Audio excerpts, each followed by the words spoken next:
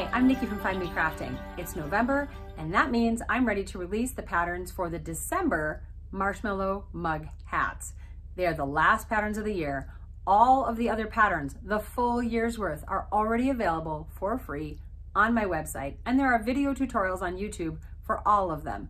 Most months have 2 patterns, and this month is no different. Let me show you what I've got. I've got poinsettias. I've got the classic red and white here. You could also use blush to color in the center if you wanted the pink ones. Look how absolutely adorable they look. And I've also got Christmas trees. You can bling these things out any way you want. You can add beads or pom-poms, anything that sparkles, whatever floats your boat. But if you want next level, let me show you. This one lights up. It is my favorite of the whole year. Look at how absolutely adorable. And you could make a full set for someone, give it away with a marshmallow mug at Christmas. What a great gift. You could give someone this cuteness for the whole year. Come on, I'll show you how. And if you haven't already, don't forget to subscribe and hit the notification bell so that you don't miss any new patterns or projects. I want to get started showing you how to make the poinsettia or poinsettia, however you want to pronounce that. My mom and I have an ongoing debate about what is the correct way to pronounce that word. According to the dictionary, they are both right. I think I'm more right, but you know, we don't need to go into it any more than that to say that I'm right. Anyway, so the poinsettia marshmallow mug hat looks like this on the sides. And I made this one using Hobby Lobby's I Love This Yarn in red. The one I'm going to be showing you today is going to be made with I Love This Yarn in Ivory, this little wonky ball that I have here. And the bottom is made with I Love This Yarn in Forest. I am going to be using a G 4mm hook. So I have this part already done because this one is pretty standard to make. You start with a magic circle in the middle, and then you're going to do some increases to make the circle wider. If you don't know how to do that, I will put a link up in the corner for a video that shows you how to increase, how to add stitches into each row. And then you can see I have all these weird little ones here. These are the front loops because for these rows, 2, 3, 4, and 5, you work in the back loop only. That leaves this front loop unworked, and we're going to use that for this next part. But if you're unsure of how to do that, I'm going to put a link up in the corner for how to work in the back loops only.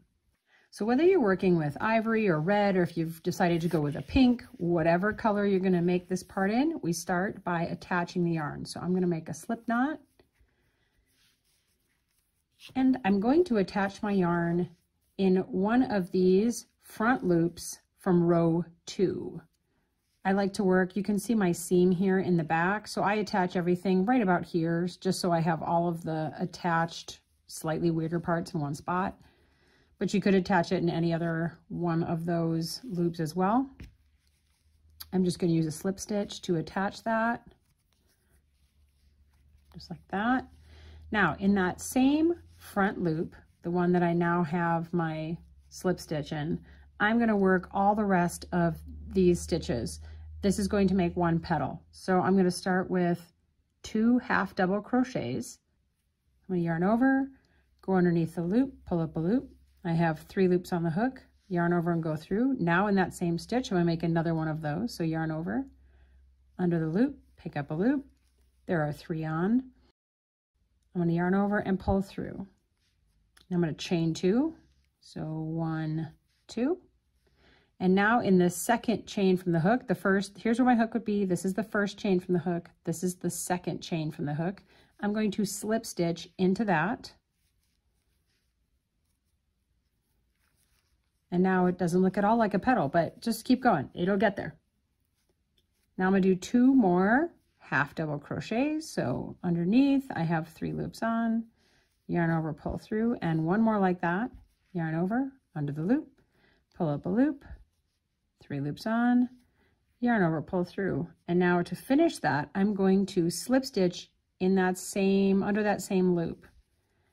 And that kind of finishes it off. And there is 1 petal. Now in the next front loop from this row, I'm going to do a single crochet, just like that. And then I'm going to move to the next front loop right here and repeat the process for the petals. So I'm going to yarn over, go underneath that front loop, pull up a loop, 3 on, yarn over, pull through. Now I'm going to do another half double crochet, just like that.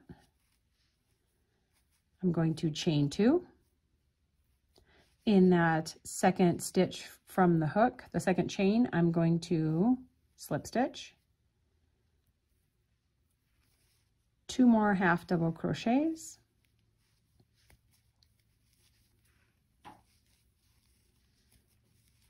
and then I'm going to slip stitch right there to complete my second petal. I'm going to do another single crochet and then a petal, and another single crochet and a petal. So once I've made 4 petals in that row, I have 1 more front loop right next to it. I'm going to do another single crochet just like I've been doing. And now I'm going to now I'm going to slip stitch right here, kind of at the base of my first petal.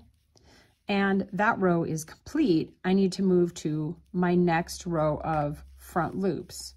So this is the row of front loops from row 3. And I'm going to pick one of these stitches here between my 2 petals, and I'm going to slip stitch into that just to kind of move rows. And now I'm going to begin the petal process again, but I want these petals to be a little bit longer. So I'm going to be working a double crochet into that same loop I just slip stitched to. So I'm going to yarn over, go into that same loop, pull up a loop. There are 3 loops on, yarn over and go under 2. Yarn over and go under 2 more. Now I'm going to do another double crochet. So yarn over, same loop, pick up a loop. There are 3 on, yarn over and go under 2, yarn over and go under 2 more. I'm going to do 2 chains. I'm going to slip stitch in the second chain from the hook. And then I'm going to work 2 more double crochets. So it's just like the last row, only instead of half doubles, we're doing doubles just to make them a little bit longer, a little bit easier to see behind the first row. And now I'm going to slip stitch in the same stitch, all of it in the same stitch right there. And now I have my first petal from the second row, which I'm calling row 13, just so that you have all of these. That gets you to 11. And then I wanted to start up here and keep counting from there. So this is technically row 13. Now in the last row, we did 1 single crochet in the next stitch. This time we're going to single crochet in the next 3 stitches. So I'm going to go underneath, pull up a loop. There's 2 on, yarn over and pull through. That's 1. Here's a single crochet in the next one and a single crochet in the third. Now I'm going to begin the process in the next stitch to make this petal. So 2 double crochets, chain 2, slip stitch, 2 double crochets, slip stitch, and then you're going to keep going around. There's those 3 single crochets again. You're going to have 4 petals in this row as well when you get back to the start. So I have my 4 petals. These are the 4 from the first row. You can see I have 1, 2, 3, 4 here in this second row of petals. And I am doing 3 double crochets after that last petal to finish right next to the first petal. I'm going to single crochet kind of right here at the base of the first petal. And now it's time to move to my third row here of front loops. So once again, in between 2 petals, I kind of want to shoot for in between these 2. So this one's from the first row, the second. I just want to kind of stack them. So I'm going to put a petal right here. I'm going to single crochet to this row here. For the last row of petals, I'm going to work them just like I did the second row of petals. So they're going to be made with double crochets. So in the same loop that I just slip stitched to, I'm going to do 2 double crochets. Then there's a chain 2. I'm going to slip stitch into the second chain from the hook. Not split my yarn because that's annoying. Now I'm going to do 2 more double crochets and then finish with the slip stitch in the same stitch. Now going around, I am going to slip stitch, not single crochet, but slip stitch in 6 loops. So just go underneath, pull the loop through there and through the loop on my hook. That was 1. Here's 2. From this same loop that I just put my 6th slip stitch, I'm going to begin again with another petal. So this is another double, and just continue around. You should have 4 petals in this row as well. Once you get back around, you're just going to slip stitch at the base of that first petal, and I'm going to cut this yarn and finish it off because I'm done making petals. So I cut it, pull it through. When I weave my ends in for the petals themselves, you can see they're kind of all squished up, and I have a technique to help you unsquish them at the end, but I do also go in and try to tack some of these petals down with my needle. So I just kind of went through the center of that one. I just want them to lay a little flatter. So I might as well make use of the end I have. I'm going to go up through like all 3 layers here and tack these together. This isn't necessary, it just helps it lay a little flatter. I'm going to attach my green yarn the same way I did with the petal yarn. So I'm going to make a slip knot, and I'm going to find my seam. That's where I like to start. And I'm just going to slip stitch right here, do a chain to secure it. And now I'm going to work the leaves. So the leaves are just like the petals, but there's more of them. So in this same stitch, I just slip stitch 2. I'm going to do 2 half double crochets. I'm going to chain 2. I'm going to slip stitch in the first chain from the hook. I'm going to do 2 more half double crochets. And I'm going to slip stitch in the same stitch I've been working in. That is 1 leaf. After you finish the first leaf, you're going to single crochet in the next loop, then slip stitch in the loop after that. And from this loop that you just slip stitched, you're going to work another leaf. So it's going to be leaf, single crochet, slip stitch, same stitch, leaf, single crochet, slip stitch all the way around. You'll have a total of 15 leaves.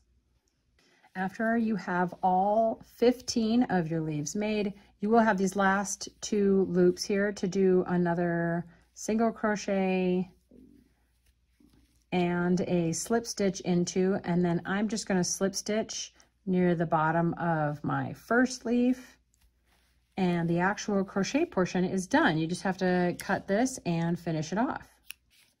So how did that feel, making all 15 leaves? It feels like you're almost done because you got the petals done, and then 15 leaves. That takes a long time.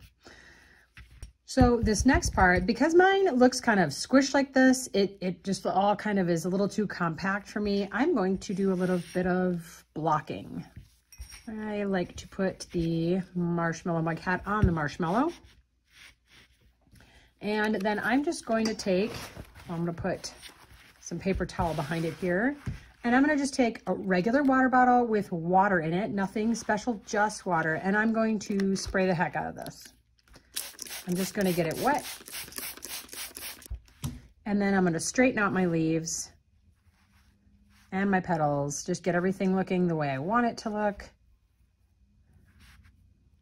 Any part that's still dry, I'm going to hit with the water again. Now I'm just going to let it dry so that it stays like this, so that it's not all squished. It's going to stay much prettier looking like this. All that's left to do for this white one is to glue beads here in the center. I just hot glued these in. And then because I wanted it to look a little less, maybe symmetrical is the word, I hot glued down every 3rd leaf. I hot glued it to the base. So 1, 2, 3, glued it down, 1, 2, 3, and you end up with this gorgeous look. You could also take some blush, makeup blush, and put it in the center here if you wanted to make one of those pink and white ones. Whatever you want to do, I also considered putting a little bit of glitter glue here on the ends, like on the tips of the leaves. You can sparkle it up however you want. So to make the Christmas tree hat, this is the base that you're going to make before you begin the fun stuff up here. So this portion here is made with Hobby Lobby's I Love This Yarn in Forest, and the little bottom tree bark area is made with Hobby Lobby's I Love This Yarn in Coffee. This just starts with a magic circle here at the top, and then as you go, you read the instructions, you are going to add stitches into some of the rows to make it wider. And about every 4th row, you're going to work in the back loop only, which is going to leave these front loops right here for us to work in to make the rest of the tree. The only other interesting part is down here in the base, there is one row with a decrease where we take out a couple stitches just to make it a little bit tighter here at the bottom. I'm still working with a G 4mm hook. And once you have all the base done and I've finished off and I've tucked in all of those ends, now we're going to add the baubles, the little tree branches, if you will. We are going to work with the bottom of the hat, the opening part, toward you. And I'm going to attach some forest yarn with a slip stitch to one of my front loops. So you can see my seam here. I'm going to attach right near that. That, by the way, is going to be completely hidden by what we're about to do. So I'm going to tighten this up. I'm going to pull it through and just do a chain to secure it. And now what you're going to do is work bobble stitches. Yarn over, working into that same stitch I just attached to. I'm going to pull up a loop. Now I have 3 on. I'm going to yarn over and go under just 2 loops. So I have 2 loops still on. And I'm going to repeat the process. I'm going to yarn over, go underneath, pull up a loop, whoop. There are now 4 loops on. I'm going to yarn over and go under just 2 of them. So there are 3 loops on. And I'm going to repeat that until I have 6 loops on my hook. So yarn over, underneath, pull up a loop, yarn over and go under 2. Now we're up to 4, so I got to do it 2 more times. Under 2, yarn over underneath. I'm going to go under just 2. Now there are 6 loops on my hook. I'm going to go through, I'm going to yarn over and go through all of them. I'm going to chain 1. That makes your bobble. I'm going to slip stitch into the stitch next to that. And look, there's just one little bobble on the front. So now I'm going to be working into the next front loop right here, the next stitch. So I've slip stitched to this one, and I'm going to yarn over and go under the next one to begin my next bobble.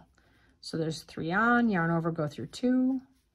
I'm going to keep doing that until I have 6 loops on my hook. There's 3. So there are 6 loops on, yarn over, pull through all 6, chain 1, slip stitch in the next stitch, and then begin another bobble in the stitch after that. And you're going to go all the way around. This first row has 20 bobbles and 20 slip stitches in it. Once you have your 20 bobbles made, I'm just going to slip stitch over here near the base of my first bobble so they kind of connect. Now, from here, I do cut the yarn and finish off after that row. I'm going to tie my ends together. I'm going to weave them in, and then I'm going to reattach up here at this next row and repeat the same process. So it's bobble, slip stitch, bobble, slip stitch, bobble, slip stitch all the way around. This row will have 16 bobbles. This row will have 12. This row will have 8, and this row will only have 4 bobbles in it. But I do cut off my yarn and start over, because otherwise when you try to slip stitch up to this next row, because there's 4 rows in between, it deforms the bobble nearest where you're doing it, and that just does not look good. So even though it means a whole lot more ends, which I hate weaving in, it's worth it for the finished product. Once you get all your bobbles done, look how adorable it looks. And I just wanted to show you how I add lights to this. Now, you don't have to add lights. I'm going to show you another method for decorating this, but the lights are pretty dang cool. So I got these from Joann Fabrics. and they are the perfect length for this. So I know you can buy some on Amazon. I haven't experimented with those because these had just the right amount of length. You can see this hot mess of, of lights. So let me show you how I attach them. I first of all put some batteries in and plug them in because you need to be able to see where there are lights. There are large gaps in between, and I wanted to make sure that I had them spaced evenly. So I recommend turning them on so you can see what you're doing. So my end is small enough, I can put it through a yarn needle, which is gonna be helpful because sticking this piece through here by itself is kind of tricky. It wants to bend, it doesn't want to go through the yarn. So I'm gonna come up right near the top bobbles up here and just pull through my one end. So now you can untangle it from your yarn needle. And I'm going to pull the whole thing through, the whole strand gently. I'm going to pull out to the top of the tree. Once I get all but this part here at the end that doesn't have any lights through. So there's a light inside there, and then this is just cord. I'm going to put the battery pack inside my marshmallow mug. I'm going to kind of stuff this part down there, and I'm going to put my hat on the mug. It's going to hold my tree in place, and I can very clearly see what's going on. So now it's just a matter of winding it around the tree. And I'm doing it in the spaces here between the bobbles. And see, there's one light. And see, we wrap quite a bit around, and here's another light. So I go around until I feel like there's enough lights evenly spaced around the tree. So that row has lights pretty much all the way around it. And where's the back? I'm gonna just bring this section here down to the next row and keep wrapping, but wrap multiple times so that I know that every section has a good amount of lights. It's a lot like dealing with a regular Christmas tree. You gotta make sure your lights are spaced evenly. And when I get to the very bottom, I just have this little bit left, and I'm going to just stick it inside the hat and kind of bend it around so that it is going to stay in place. Just kind of flattening it right there, just kind of flattening it. And then of course, if you have any areas where you can see the strand instead of just the light, you can kind of shove that in there because it's green. It matches the green pretty well. So you can camouflage it and just stick it into the tree. And then ta-da, you have your tiny little marshmallow hat mug tree. It's adorable. Another way to decorate your tree is to put on some beads. So I have some beads here. I got these at Hobby Lobby. They're like faceted little gems in here. And I'm going to use this. This is a Diamond Dots, not their specific brand. This is like a knockoff, one of these pens. And the great part about this is that you press down into this goo stuff and it puts some in the tip here and it makes it slightly sticky. So then I'm just gonna go in here, I'm gonna grab the front of one of these gems. It holds it really nicely. I'm just gonna apply the tiniest amount of hot glue and I'm just gonna stick it onto my tree. And I didn't burn myself and I got it on there, I got a little bit of glue and look how pretty. So I'm just gonna cover the whole tree in these tiny little gems. You can also do this with beads. You can also use pom-poms, and I'm not sure if pom-poms would stick with this, but you could probably use a tweezers to hold the pom-poms, to use those to decorate. Whatever you think might add just the right amount of bling to your tree. Look how cute these are for Christmas. I just love these. Happy crafting.